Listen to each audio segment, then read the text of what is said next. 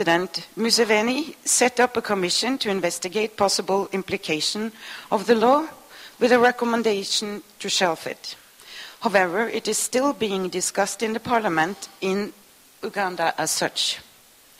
It is estimated that, that out of the total population of 31 million people in Uganda, about 500,000 are LGBTI. That is 500,000 people being seen as criminals just because of their sexual orientation. One of those brave persons is Jacqueline Kasha, founder and director of Freedom in Rome, Uganda, the only LGBTI organization in the country. I introduce to you Jacqueline Kasha. Jacqueline, you have the floor. Thank you. I think I'll use the podium. Yeah. I'm glad to be here because speaking on the floor after listening this morning to all these powerful testimonies and experiences from great speakers makes me really know that some of us are lucky. Some of us think that our experiences are very unique, but listening to people who have been detained, people who have been tortured, because of standing out to make this world a better place, gives some of us, more strength to know that not all hope is lost. People are still standing out there and they are ready to make this place a better world. So I'm honored to stand on the same podium with such people.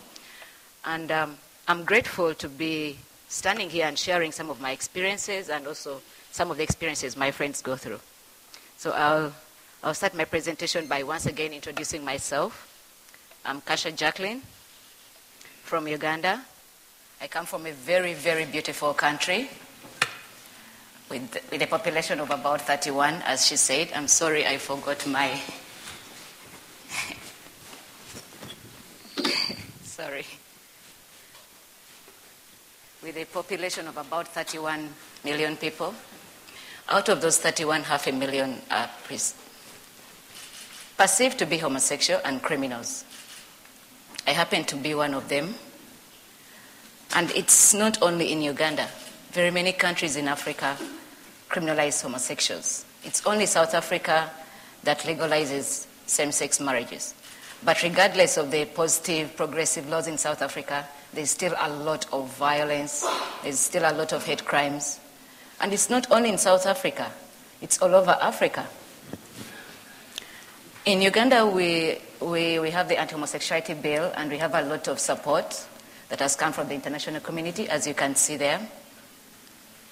This anti-homosexuality bill was introduced in 2009 in the parliament because we have penalties ranging from 7 years to 14 years to life imprisonment for being homosexual.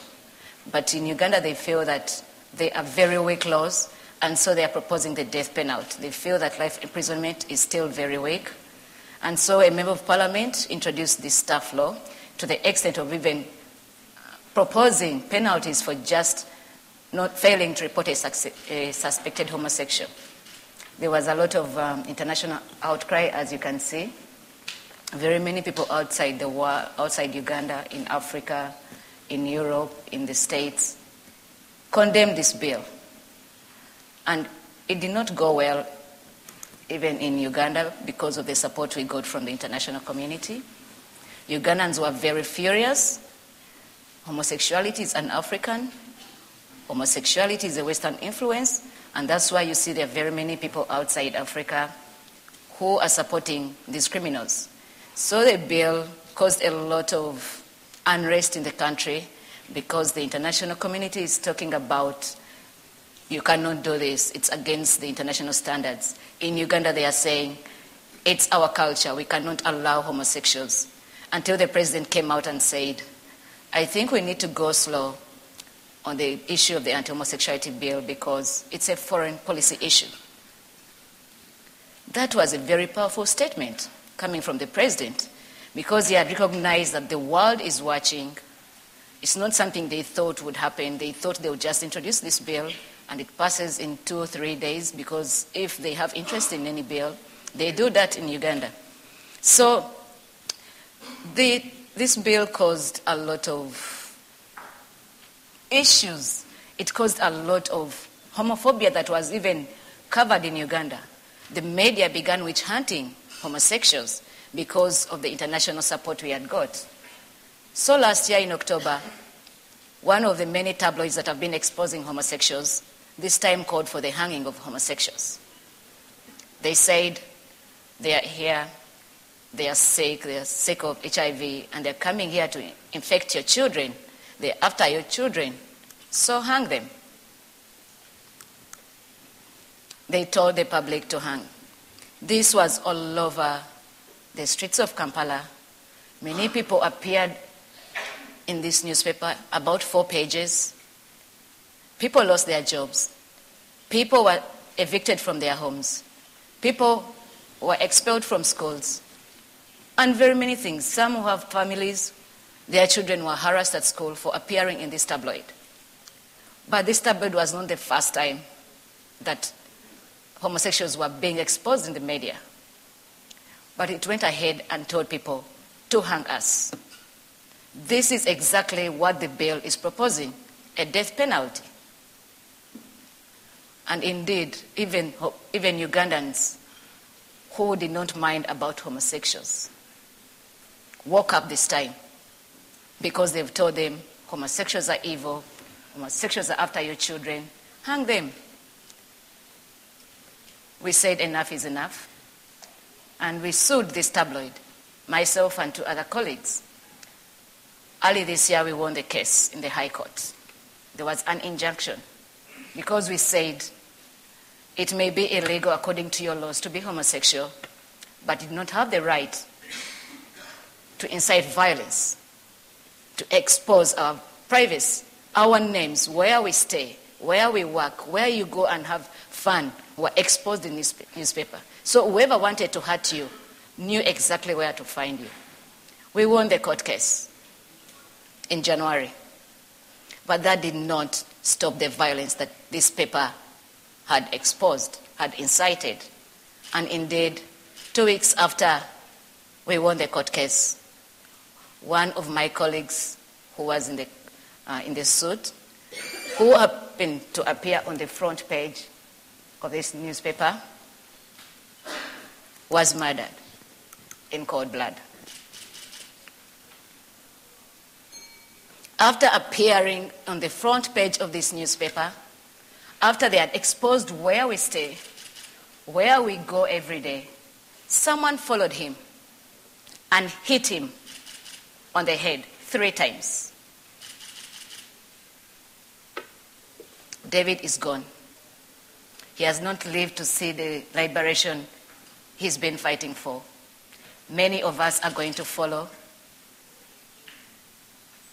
And these are questions we ask. Who is next?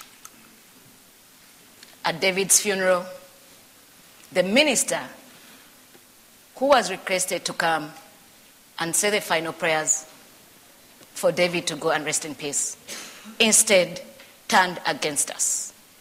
He began condemning David in his coffin. He began telling all of us who are at the burial how we are going to be next, how we should repent. I've never heard of this in any culture in the world. This is the only time, even if you've been the worst person on earth, this is the only time people say good things about you. But this man was not shameful. He condemned us at the burial. The village who was supporting him, we almost got attacked, but we did not give up. We said we have to send David in respect. And so we shut up the priest. We shut up the priest and sent him away. And then talked to one of our allies who has been excommunicated from church for supporting our cause. The bishop you see there. And he took over the ceremony. And David was laid to rest. But that is sending us a very strong, strong message. Who is next?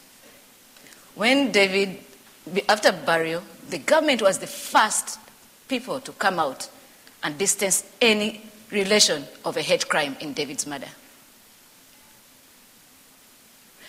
But the words of the priest I had at David's funeral. Half of David's brain I saw on his bed. The dead bodies I saw in the mortuary when I went to pick him up will never be forgotten. But where do I go to make sure that this never happens again?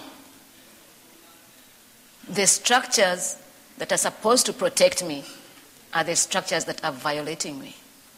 You go to police to report a case, you're instead subjected to harassment, to assault, just because of who you are. And you tell them it's as simple as that. You may like beans, I may like meat, but why don't we fight over this? Why do we have to fight simply because I have a different sexual orientation or I have a different sexual lifestyle, sexuality? Why is it different from the beans and the beef? Why does it have to be like that? People don't get it in Uganda. When we try to go to the media to sensitize them, the media houses are closed down. The hosts are suspended. And do you know what happens? For them, they go out to send their message very clear. Ours is censored. Theirs, even police protects them. They go out and carry out their hateful messages from in different parts of the country. Almost every month there's a demonstration. Led by who? Ministers, priests, members of parliament. But for Kasha to even just ask for 30 minutes to speak to the masses, just to sensitize them about us, is illegal. It's unheard of. And that's why this bill is being introduced, so that I can even stop going back on national TV and say, this is who I am, these are our issues. They're trying to make that even illegal, because right now they have nothing to hold against me by standing up. But this is not only in the adults. Very many people say homosexuality is an African. And even Africans say it's an African. Why? It's because of our systems in school. You're born in Uganda today, you grow up being told this is supposed to be this, and this is what is going to be in your head for the rest of your life. You wake up in the morning and you look at this when you're a child. How will you change when you grow up? Look at these children. Look at these children. These are the future ministers in Uganda, the future doctors in Uganda, future presidents of Uganda. But see how they are being brought up. No room for respect, no room for diversity. And what do we get? Death penalty. Why won't this child grow up and propose the death penalty? Because he's being brought up like that. We are happy to be here. I'm actually very happy to be here. Sitting in a very nice plane, sleeping in a very glamorous hotel, getting some money. But the day I have to pack and get back home, the day I have to sit on that plane back home, it gets pretty scary because I don't know what to expect. Such platforms are very good for us to solicit for solidarity, for support, to create awareness of our issues. But that is not enough. What are all these people we meet in all these forums doing to help an activist back home like me to be able to continue my work? What is happening? We are in Geneva. I've been at the UN for the last 2 weeks. And I've been asking the same question. Why isn't the UN or the Human Rights Council holding our governments accountable? You bring all these conventions and all these states in the world sign up to them. And after they come and sit in the council and they say they have to separate human rights, which are more less important than the others. because it's against their culture. If it's against their culture, then why did they sign in the first place? Why did they sign in the first place? And what is the UN doing about this? Why tell people, come up with all these conventions, put them there, tell governments to sign, and they all sign, and then you cannot hold them accountable when they fail to abide with them? Why? We people in Geneva today, what are we doing about this? We all know about Libya, what has been happening in Libya. But Libya, everyone knew who Gaddafi was. And they went ahead to elect him on the Human Rights Council. And now we are all here feeling sorry. You know, we are giving ourselves with this hand and taking away with this. Why is it now? Yet we know we can avoid all these things. My government could have avoided my brother from dying. It could. And this is when it comes out and says we are going to carry out a fair and just investigation. But after coming out and telling the whole world that this has got nothing to do with a hate crime, yet you saw the paper that called for the hanging, and they never held this paper accountable. When the suspect was got, you know, the first thing he said is exactly what the government said and the media in the press. Exactly what the media and the government said in the press is what he said after he had been arrested. What did they expect? Someone is out there and is saying that he has a lot of support from the media, from the government. Of course, he has to say what they've already said because he knows he has support. We could have avoided this, and I know we can still avoid this. However, I'm still honored and happy to be here to share with you, and I'll stop here so that I can give room for a dialogue between me and you. Thank you.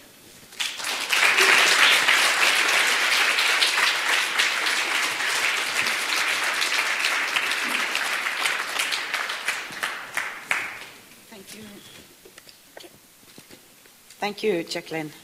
We are honored to have you here. And thank you for sharing your story with us, because I think all of us is touched by the story, and it's obvious that it's a lot to do in Africa, and especially in Uganda, with killings and harassments.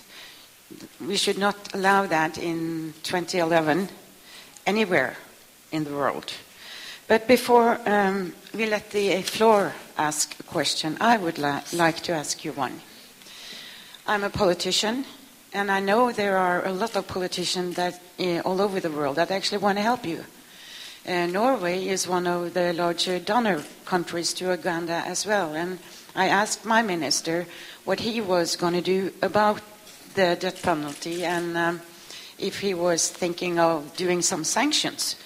Well, he didn't. But I will ask you, what do you think we as politicians all over can do to help you and to actually make the Uganda authority understand the seriousness of what they are planning or doing? Thank you for that question.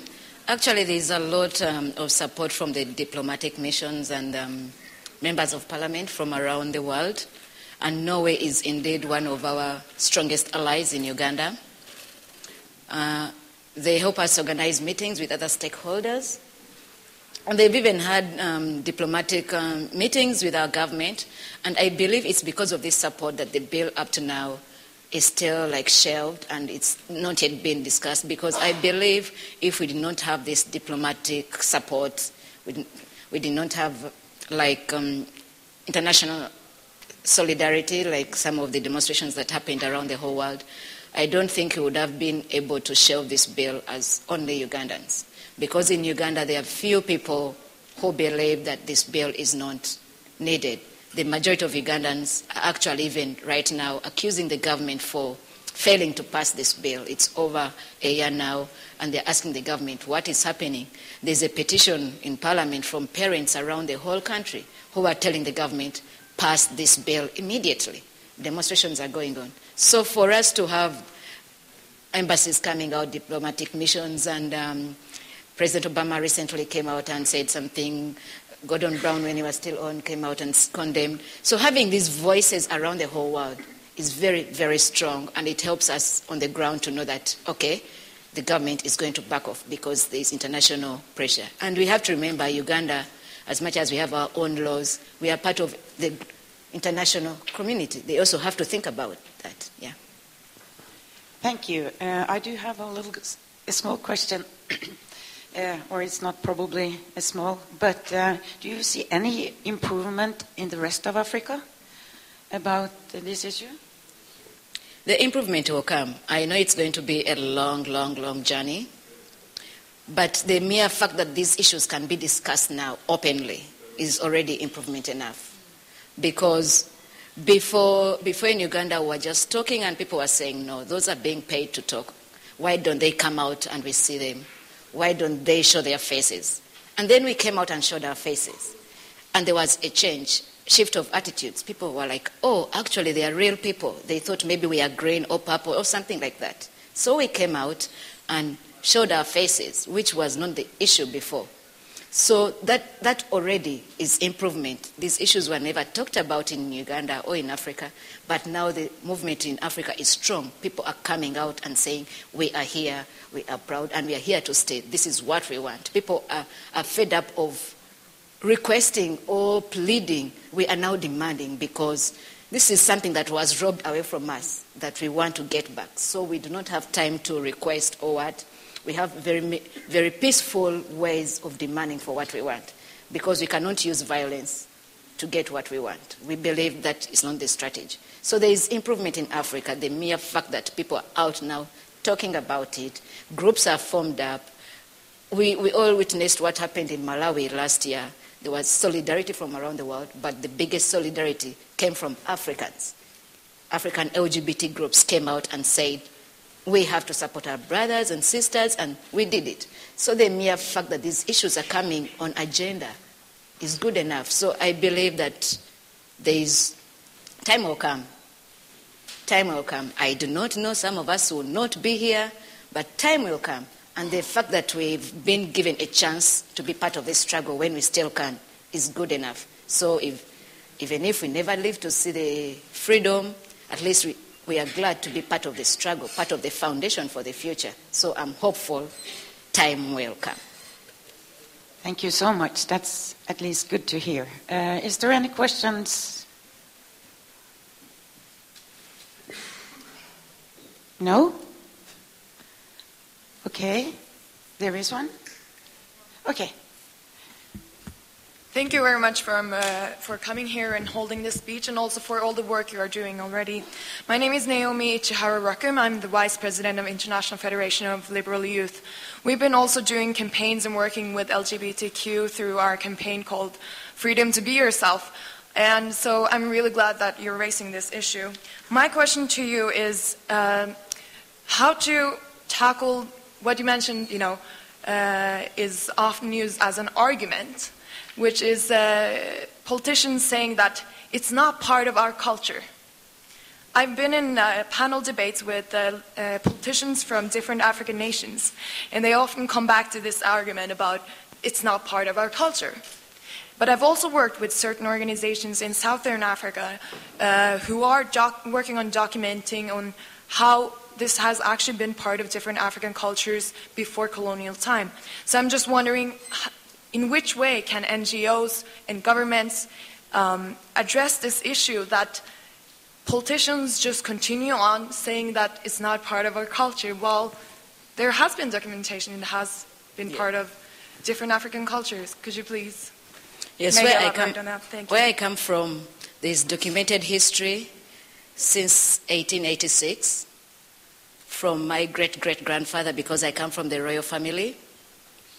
It's documented everywhere. You can even go to Google, you'll get more details. Just put King Mwanga of Buganda. It's documented. He was a homosexual, that's how he identified himself. And this was before religion came to Uganda. This was before colonialists came to Uganda. And he lived his life. And everyone knew that the king is like this. It was normal for the whole community, it was normal for the whole country that the king is like that. But when the colonialists came, They told the communities that it is wrong, what is happening, because he was not the only one. There were very many. What you're doing is wrong.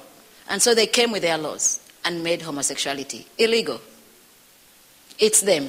Why would you make something that you have not found illegal? They found it there and made it illegal. If they had not found it there, I don't think we would have the laws. And then 2 years later, the missionaries came. We had our own traditional religions, which we used to believe in. 2 years after the colonists came, the missionaries came. And they came with the Bible. They came with Christianity. And what? The Bible came with it being a sin. And this is the religion they came to preach to people, at least in Uganda. And I know it's not only Uganda. If you go and look at the Uganda matters, this is a day that we celebrate every year, the 3rd of June. Even the late John Paul came to Uganda in 1993 to anoint these 32 young boys who were killed by this king, the so-called homosexual king. He killed these boys because they had turned against him. The Christians and the missionaries made these boys stand against the king. And the king was furious, and he killed them because they said, we cannot practice what we've been practiced because they've said it's wrong, it's illegal, it's a sin. And he burnt them alive. He burnt them alive. This story is documented, and it's brought on surface every 3rd of June in Uganda. And every Ugandan knows. We still have people who are practicing same-sex relationships. We don't know what they want to call it. These names of homosexuality, lesbian, and what, we've also just learned them, that that's what they are called. We have them in our local languages. Where did they come from if we did not have it? These things are documented. The president himself, last year, when he was addressing the youth, he told the youth, well, this issue of homosexuality has been there, but people never used to put it out in the open. They never used to just be persecuted. The president acknowledging this and telling the youth, I don't want to hear you marrying fellow men or fellow women, because now it's not proper. Meaning he knows it was there. They all know. Even the people who are condemning us using the Bible, they all know that the Bible is un-African. The African culture, tradition I know, is communal, where you all sit under the tree, under a fire, eat together, drink together, and sing together. The African culture I know does not hate. People never used to have the Bible, but they're using the Bible now to condemn us. The computers they're using to write all these hateful emails are not African. The clothes they're wearing are not African. So they know that traditions are moving on and moving on and moving on. The language, the words homophobia are not African. But they're not talking about all this. They choose what to say. So really, we all know we just don't want to believe. We just want to choose what we want to believe. But we all know that the issue of homosexuality does not have to be African or Western. The issue of homosexuality is universal. It's not Asian, it's not Sudanese, it's not Ugandan, it's universal. As long as we are human beings, we are all bound to have diversities, we are all bound to speak different languages, because we cannot all be the same. And that's why today I'm seated here in a different capacity, you're seated there in a different capacity. We cannot be the same. Even these fingers are not the same. They are separate. And this is what many African people, many people around the world are failing. People came from the US to come and preach homophobia in Uganda.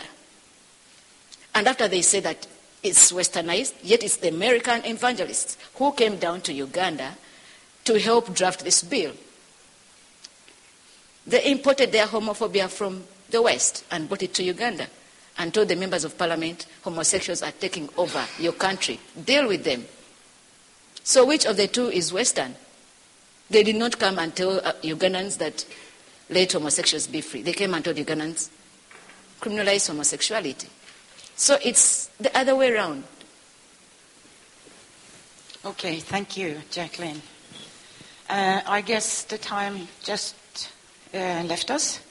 We could probably sit here for another hour to listen to this very interesting and very moving work that you are doing. And I will personally thank you for what you are doing and for the brave work you are doing. And I hope you will stay among us for a really long time and continue the very, very important work that you do both for humanity, actually. So thank you very much, and thank you, the floor.